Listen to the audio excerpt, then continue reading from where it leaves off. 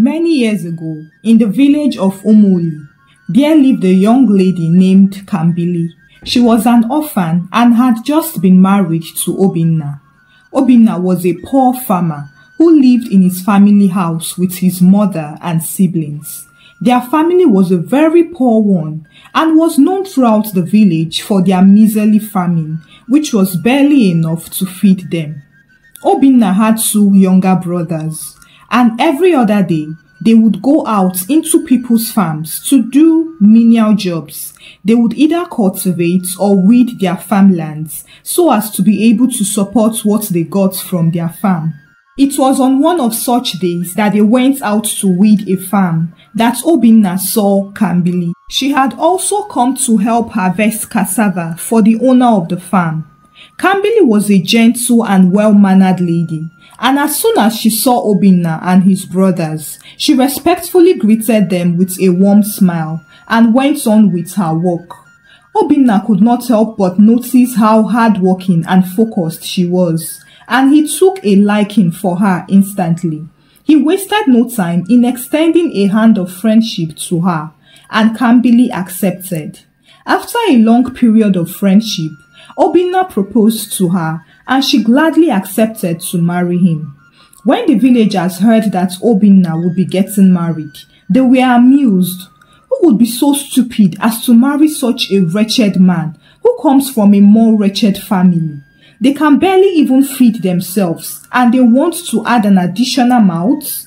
Oh, I am very sorry for that girl, the villagers would say among themselves. But when they heard that it was Kambili, the poor orphan girl, that was the bride to Obinna, they were a little relieved. They fit each other. They can just continue their poverty lineage. Kambili is perfect for that family. Obinna and Kambili ignored all the side talks and went on with their marriage. But even though they were both worried about what the future holds for them, they held their hands tight and promised to stand by each other and face it together. The first few months of the marriage was very difficult, but Obinna never felt regrets or vented his frustration on Kambili for once. And then one day, their story changed. Obinna had gone out to weed a farm one morning. He went alone while his two younger brothers went to a different farm. As he was weeding and digging out some roots, he stumbled on something hard and he got curious. He bent lower to see what it was, and when he removed the sand that was covering it, he saw a big brown sack that was tied and had been buried in the ground. After looking left and right to be sure no one was around, he untied the sack and almost screamed out in shock. Immediately, he tied the sack back and carried it, covering it with the wrapper he had come with, and hurriedly left for his house. Thankfully, when he got home, he met Kambili at home, and when he showed her the contents of the sack, her eyes almost popped out in shock. "Obinna, what is this? Where did you get it from?" Obinna calmed her down. "Shh! I saw it at the farm I went to weed today. I don't know who owns it, so I decided to bring it home. This is a lot of gold, and whoever has this will surely come back for this, so we need to keep this safe," Obinna said. Kambili was still in shock, and she asked, "What if the person does not come? What do we do with this?" Obinna looked at her, not sure of what to say.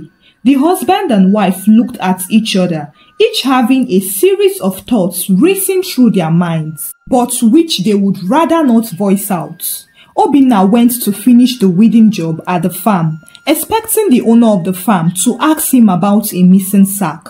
But surprisingly, the woman just paid him and left. He decided to wait for 1 month, but still, nobody in the village reported about any missing sack. That night, he called her, and before he could say anything, she told him, "The gods has blessed us. Our days of lack are over." Obinna smiled and told her, "Yes, this is a confirmation. I was just about to say the same thing. Our lives have changed," Obinna said while laughing, and then he knelt down in front of her. "You are my good luck charm. Just few months of getting married to you, and my life has changed. I promise you this day that I will never disappoint you. I will never make you cry. You were supportive when I had nothing, and now that I have this, you will be my everything." His heart melted, and she lifted Obinna up and hugged him. The next day, Obinna took a few pieces of the gold to a very faraway village to trade it. He did this so as not to raise any suspicion among the villagers. He wanted to keep the source of his wealth a mystery. Obinna returned with a lot of money, as the gold was priced at a very high value, and within a short period of time, their lives changed. Obinna moved out of the family house into a very big house he built, and also established his two younger brothers. His mother was not left out, as he ensured that she had the best life. He then went on to buy numerous farmlands and employed people to cultivate on them. The transformation in Obinna's life was so sudden that people began to talk. They would never have believed that Obinna would ever own a bigger farmland, not to talk of owning several lands. As he stood now, he was the richest man in Umuli after the king. One evening, a small group of young men were on their way to check their traps in the bush when they passed by one of Obinna's farmlands, and they could not help but marvel at the way things changed for him overnight. But come to think of it, have you ever wondered how Obinna became suddenly wealthy? Don't you think that Kambili is the reason for his wealth? We all know that Obinna's poverty is hereditary. Look at his brothers. Even his father and grandfather died very poor, but he got married to Kambili, and then suddenly he became rich, one of the young men said. Another one affirmed, "That is very true. I have been thinking about this too." Kambili is an example of those type of women our ancestors would call good luck charm. They only come once in a lifetime. How did we miss her? How come it was Obinna that saw what we did not see? The young men were very convinced that Kambili was the cause of Obinna's wealth, and deep down, they all did not mind snatching Kambili away from Obinna. Who would not want such a woman in his life? As the months went by, Obinna's wealth grew and tripled, and he was living a very extravagant life with his wife, Kambili. It was not even up to 1 year that he got married to her. And even the blind in the village could sense the air of wealth hovering around Obinna. Unknown to Obinna, his wife Kambili has become the most wanted woman in the village. All the men secretly desired to make her their wife, and they would conceive all kind of evil in mind for Obinna, even wishing him dead. Kambili was not aware of this and just carried on her life, enjoying the life that she had been blessed with. She was greatly pampered by Obinna, who provided everything she needed and made sure that she did not lift a finger. He employed several maids for her to always attend to her every need. However, even though Kambili lacked nothing, she was very lonely. She had not given birth yet, and Obinna was not usually around due to his several businesses, leaving Kambili all alone with total strangers who were programmed to be at her beck and call. She was hopeful, however, that she would soon conceive and have her own child to complete her life. But unfortunately for Kambili, that dream never came to pass, as her joy was cut short. One night, she had woken up to urinate when she heard a noise at the door. Obinna was not around, and so she decided to go make sure that the house doors were properly locked. But as she came out of the walkway that led to the sitting room, she froze in shock, and then, slowly, she retreated to her room. Kambili closed the door behind her, slided to the floor, and as if controlled by a remote control, burst out into tears. She held her chest tightly as if it would break into two if she left it alone. Kambili cried and cried that night until there was no more water in her eyes. Obinna returned from his trip the next day, and started to complain of a severe headache. But even after taking medication, the ache would still not go. And then he slept that night and didn't wake up again. Kambili got up the next morning and felt that it was unusual for Obinna to still be sleeping by that time. But when she tried to wake him up and he was still, she ran out to get help. Sadly for her, when the herbalist came to check on Obinna, he confirmed him dead. Kambili could not believe it. He was okay. He just complained of a headache. Obinna, you cannot just go like that. No, Obinna, get up. Don't do this to me. Kambili cried and was uncontrollable. It was just 1 year of her marriage and she had lost her husband. What was the essence of all the whole wealth without a husband? Obinna's mother and brothers were shocked when they heard of his death, and they rushed over to the house where they saw Kambili crying bitterly on the floor. Obinna's mother looked at Kambili with anger and bitterness in her eyes, although she did not utter a word. While Obinna's two younger brothers went to console Kambili, they were warm towards her and assured her that they would look after her. Unknown to Kambili, her brothers-in-law were also among the men who had secretly desired her, and now that Obinna was dead, they were now free to come out plainly. They were selfish, however, and each wanted her for himself. One would go secretly into Kambili's room in the night and try to take advantage of her vulnerability, but she would resist him. They continued to try several means to get her until it became clear to Kambili that her two brother-in-laws were interested in her. She found it abominable, however, and started to avoid them. Obinna was finally buried, and then his mother called for a family meeting. Kambili and her brothers-in-law were present, and the meeting was about the way forward. Now that Obinna has been buried, we need to come together as a family and work for the progress of this family. Obinna left behind several businesses that need our supervision. And also you, Kambili, we need to know your intention. What do you intend to do now that your husband is dead? Kambili looked lost and she did not know what to say or do. Suddenly, one of the brothers spoke up.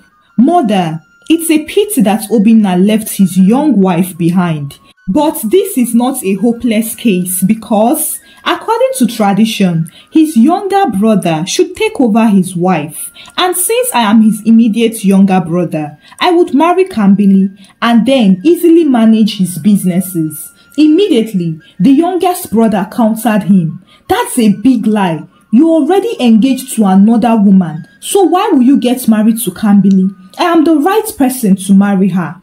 Kambili was shocked as the two brothers argued back and forth until their mother shouted at them to keep quiet. Look at me, you two. One of you would have to marry Kambili and take over your brother's businesses. So you better settle and decide amicably. Kambili, you have to get married to one of your brothers-in-law to secure your position in this family since you don't have a child yet. Kambili could not believe it. Her mother-in-law and brothers-in-law were all ridiculous. One was insensitive and the others were selfish. Even if she wanted to marry one before, she would not again because it was clear that they were only concerned about Obinna's wealth.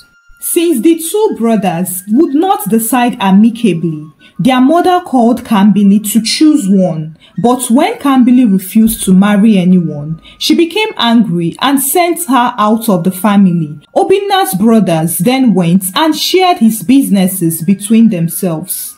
Kambili went back to her old hut, which she had abandoned for over a year. She would never have believed that she would return there again. She felt betrayed by the people she had taken as family, and what hurt her the most was that they sent her away with nothing. They collected everything, the wealth that they did not even know how it came about. She decided to dust the past off herself and start afresh by going back to her farm labor jobs. But the morning she set out to leave, she was greeted by a young man who came to greet her with lots of gifts and foodstuffs. Kambili was surprised, but she accepted the gifts and thanked him. She did not need to go out to work again since she had food now. And that day alone, 4 other young men came to her hut to greet her and gave her gifts too. The news that Kambili was now back to her hut had spread throughout the village, and those men who longed to have her were now free to meet her and woo her. They would troop in their numbers into her huts, bearing gifts. At first, Kambili accepted those gifts, believing that they were just innocent gifts. But when these men started to propose marriage to her, she became suspicious. Why would these men suddenly want to marry me? These were the same men who had ignored and looked down on me before Obinna married me. So what changed now? If at all, I am now a widow and should not be desired like this. Even though Kambili did not know the motives of these men, she rejected them all one by one, and they soon started to fight among themselves on who should back off and who should marry Kambili.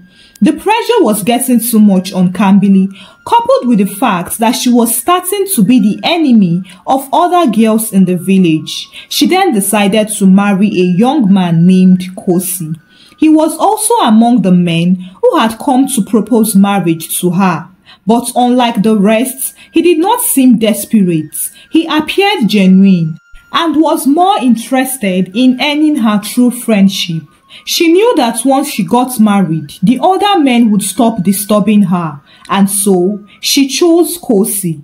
Kosi was very excited and felt like a king when Kambili accepted to marry him. Unknown to her, he also had the same motive the other men had. He only wanted to marry her because of her good luck and fortune charm. Kosi was a comfortable man and could easily provide his basic needs, but he desired for more. He wanted to be wealthy even more than Obinna was, and so he carefully strategized on how to use a different approach from the rest. He saw that the others were applying force and came off as being desperate, and so he decided to be gentle in his own approach, and it worked out perfectly. He quickly married her and brought her into his home. Kosi then became the envy of all the men in the village for winning the golden egg. Since his main reason for marrying Kambili was to become wealthy, Kosi would wake up every morning looking around to see if any secret fortune was in his house. He remembered that it was exactly 4 months after Obinna married Kambili that he became rich, and so he decided to be patient and wait too so that his wealth would come by then. But unfortunately for him, 4 months passed but nothing changed. Instead, something strange started to happen. The little business and farm he owned started to go down.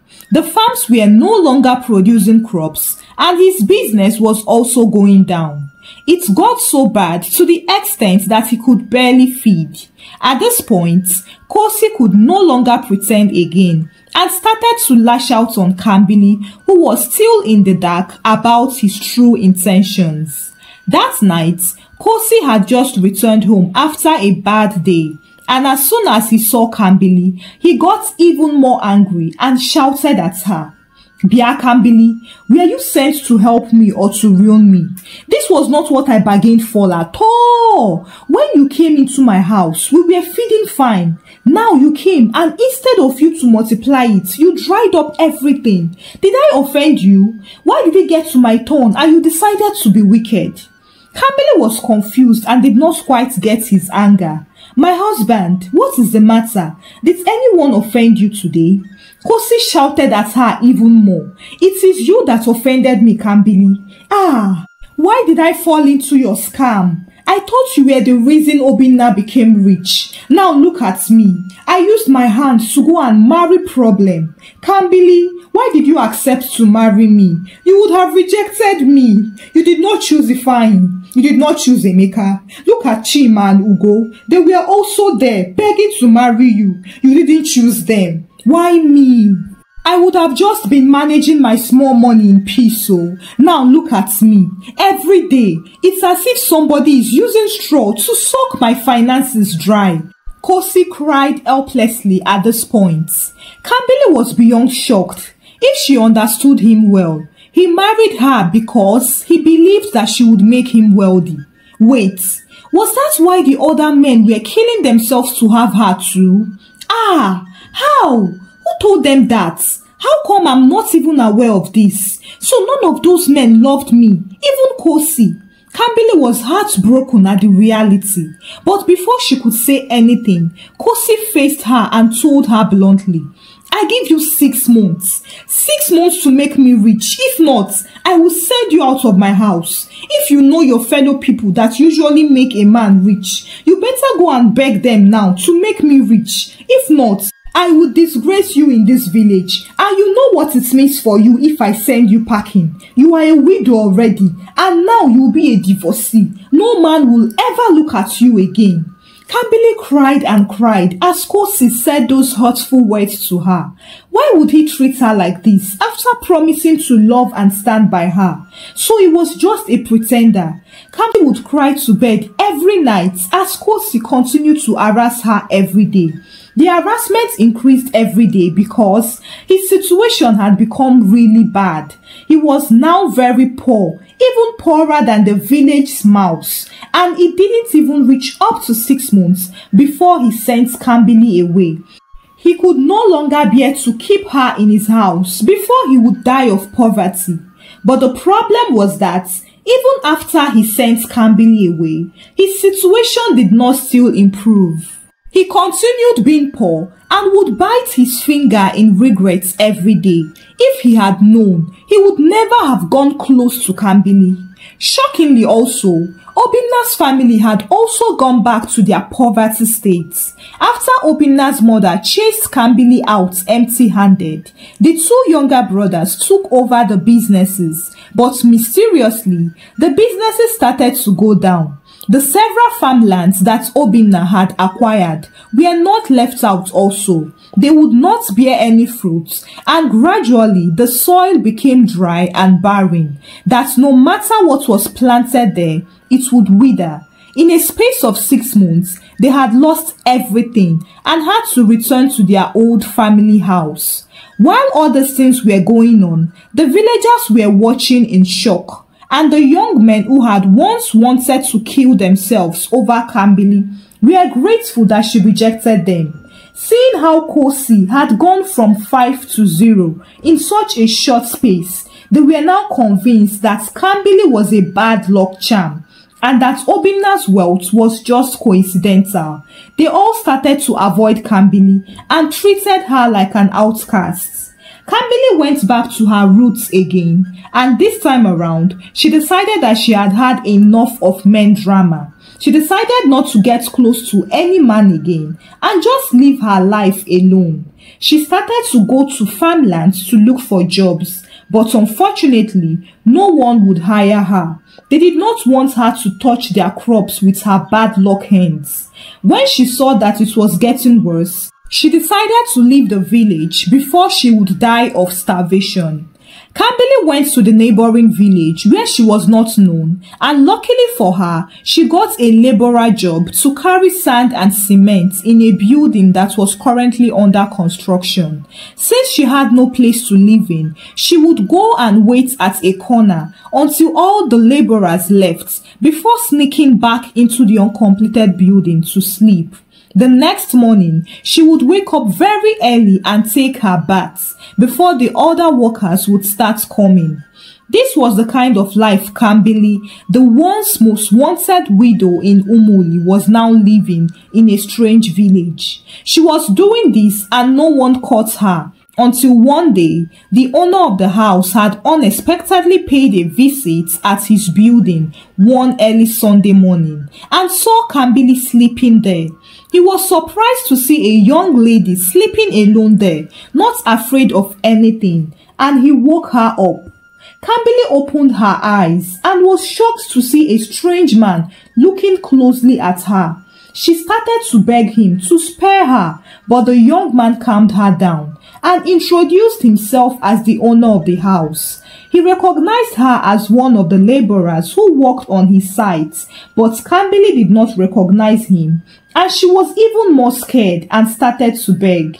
"Please, sir, don't sack me. Don't send me away. I won't sleep here again." The man was surprised and assured her that he won't sack her. He then asked her why she was sleeping outside. And when Kambili told him that she had nowhere to go, he took pity on her and told her to follow him. She went with him and he drove her to his family house where his wife was. He introduced Kambili to his wife, and when the wife heard of her story, she took pity on her too. They told Kambili that they were in search of a cook who would live with them in their house in the city, and Kambili immediately accepted to work for them. And days later, she went with them to the city. This couple were called the Ojukus, and they had 2 children. Immediately the children saw Kambili, they ran to hug her and welcomed her. Their parents were surprised but glad too. There was something pure about Kambili that made them took pity on her. And now their children too confirmed it. Kambili worked very diligently. She ensured that the meals were ready on time, and she was also a friend and big sister to the children. She was treated very well by the whole family, and she in turn served them well. And then one day, the children came to tell her that their uncle was coming to visit them. He was their father's younger brother, and they told Kambili the meal to prepare for him as they wanted to surprise him. Kambili prepared the dish, and by the time their uncle arrived, she was in her room already. The children were very excited and could not wait to present the surprise meal to Ndubisi, their uncle. "No way, you did not prepare this. Who prepared it for you?" Ndubisi asked, smiling at them. The children tried to pretend but could not, and had to take Ndubisi to meet Kambili. Kambili was shocked to see a young man in her room, but then she guessed that he was the uncle they talked about and greeted him. Ndubisi was surprised on seeing her, but quickly thanked her for helping his niece and nephew surprise him. Ndubisi planned to stay for a long time, and so Kambili was no longer free as she was before. The children were now with their uncle, and so she would always lock herself up in her room until she wanted to cook. Ndubisi noticed and started to intentionally get Kambili involved. He would tell the children to go stay with Kambili, and when he came over and she wanted to leave, he would stop her. He just wanted her to be more relaxed, and gradually, Kambili relaxed. She saw that Ndubisi was just as free-spirited as the Ojukus and their children, and so she had to let go of whatever negative thoughts she had about him. They soon became friends, and Ndubisi would assist her in the kitchen sometimes. The Ojukus had noticed their closeness and did not think much of it. Kambili had never given them any reason to doubt before, and so they trusted her. Ndubisi had noticed that Kambili was trying to hold back something that was bothering her, but when he asked her what it was, she would deny having any problem until one day when he caught her crying and she could no longer escape his questions. She then opened up to him about her past, and much to her surprise, he did not judge her. Instead, he sympathized with her and then asked, "What did you see the night before your late husband died?" Kambili paused and did not want to share, but then she said, "I saw my husband, who was supposed to be on a business trip, entangled with one of my maids. It was really heartbreaking and I felt betrayed. I don't even know how long he had been doing it for. He did not know I saw them because he just entered into the room the next morning and acted normally. The thought that my husband was usually in the house with one of the maids, while I would assume that he was away, was really unbearable. I never got the chance to confront him before he died." Ndubisi was really sorry that such a young woman had gone through such pain and traumatizing situations. He now understood her better and was more sensitive towards her henceforth. They grew closer and closer, sharing each other's secrets, and soon fell in love. It came as a shock to the Ojukus when Ndubisi told them that he wanted to marry Kambili. It felt too sudden, but then they gave their approval and Ndubisi started to make plans to marry Kambili.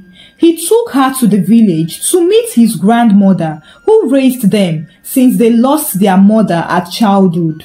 And when she saw Kambili, she was surprised and couldn't take her eyes away from her. She then told Ndubisi, "You have found favor. This young lady here has a very strong spirit. Her presence in any man's life can make him very wealthy. But there would be great problem if that man hurts her or tries to deceive her. She might not know, but that spirit would fight that man and even kill him. My son, you need to be very sure. This woman is not the kind of woman you can toy with. You have to be loyal and honest with her." Ndubisi and Kambili were both shocked at what his grandmother said. And when they left there, Kambili tried to warn Ndubisi to not risk his life with her. But Ndubisi reassured her, "I will love and stay faithful to you.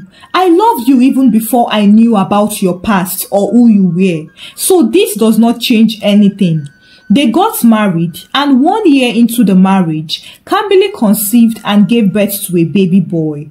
Ndubisi loved and treated Kambili very well, and his life turned around miraculously for the better. He got contracts upon contracts, and his wealth continued to increase. They later went on to have 2 more children and lived together happily, raising their children in love and peace. Thank you for watching this story. Please share with me what you learnt and loved about the story, and also share the story out with your loved ones. Subscribe to this channel for more interesting stories and give the story a thumbs up also. Until I bring another story your way. Bye!